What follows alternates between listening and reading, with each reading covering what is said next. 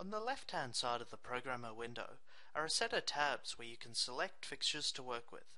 Fixtures are organized by type. Selecting fixtures by clicking and dragging allows you to easily build complex selections with custom ordering.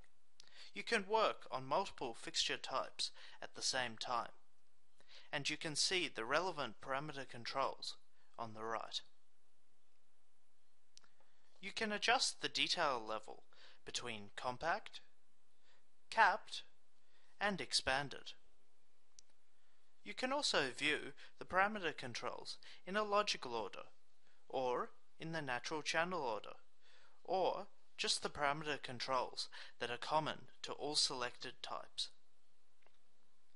Once you've made a selection, you can use that as a basis for sorting and subselection. You can switch between unit ID order, alphanumeric order, original selection order, or random order.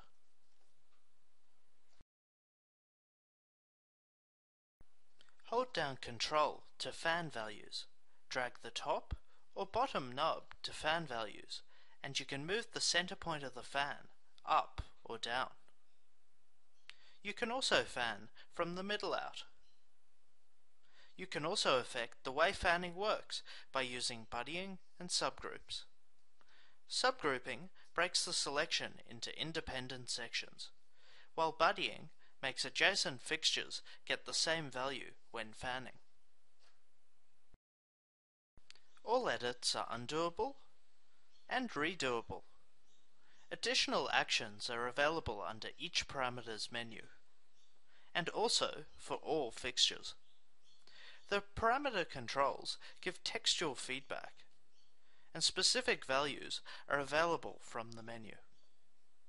The standard controls at the bottom of the screen operate consistently for all selected fixture types.